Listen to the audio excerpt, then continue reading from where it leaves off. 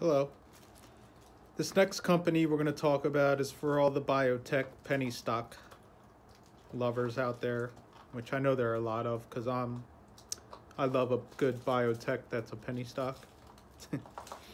It's called Spectrum Pharmaceuticals, and the ticker is SPPI. It's trading at its 52-week low at 74 cents right now, currently. Its one-year target is $6.20, so that's pretty significant.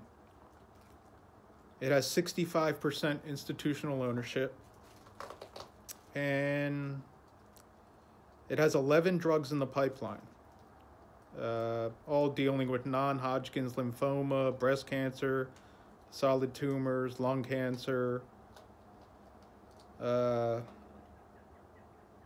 One of them is in phase 3, and for Volantis, which is their lead developmental product for solid tumors, and 7 of the drugs in the pipeline are in phase 2.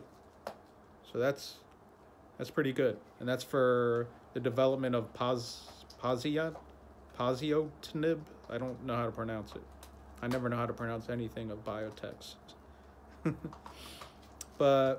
And one is for non-Hodgkin's lymphoma, a monoclonal antibody. So this company, I just want you to be aware of it and put it on your watch list. I've been watching it for about a month now, and it doesn't want to,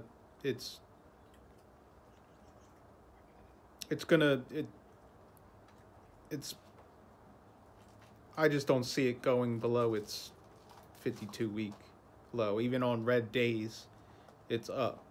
It's been up on red days when the NASDAQ is down. So just keep this on your watch list and have a good day. Bye-bye.